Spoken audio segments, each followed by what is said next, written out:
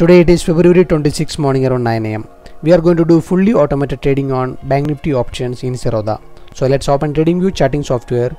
Go to Nifty Bank Nifty indicator settings. Choose Zerodha from our broker list.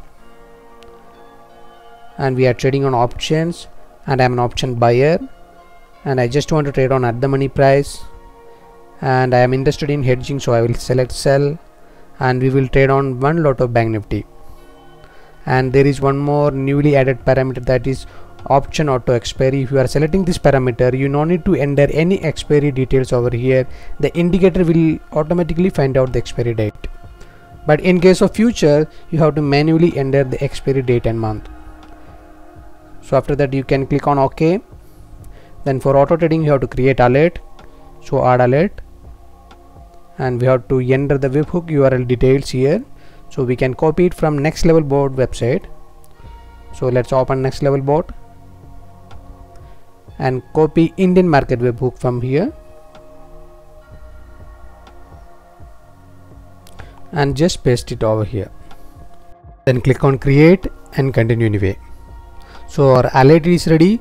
Then next we have to go to Next Level Board and click on API credentials. I already added Zerodha API details here, so just activate it and connect. So now it is successfully connected. Then you can close all these tabs. Next we can log into the Zerodha Kite platform, and we will maintain only 25,000 rupees for auto trading, and we can keep these two platform in a separate window so we can see the execution delay and all. Now trading is not yet started, so we can wait and let's see what will happen. Today it is a trendy market, and there was a huge downtrend in the morning, but we didn't get any signal. Now we can see that one sell signal is coming and it get confirmed, and we go to an alarm in Tradingview, but there is no any order executed in Zerodha. Okay, now it is executed, so we can see that there is around 1-2 seconds delay is there in the execution. Next we can wait for the score of signal.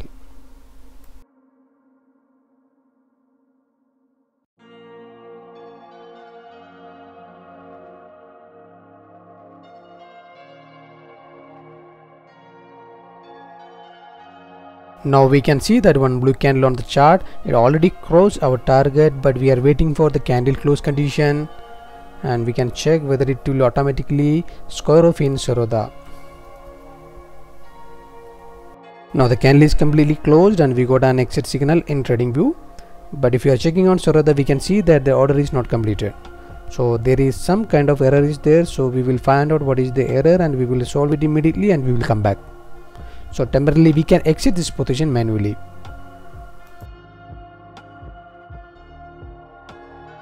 There was a syntax error in our logic, that's why the order not completed properly.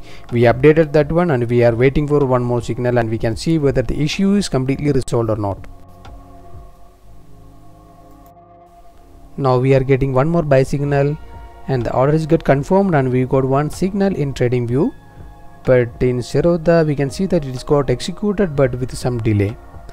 And if you are checking in Zerodha, we can see that there is 3 orders executed. One is actually executed for checking our syntax issues, and from our auto trading system there was only 2 orders. Anyway, let's wait for the score of signal and we can check whether the order will execute automatically in Zerodha.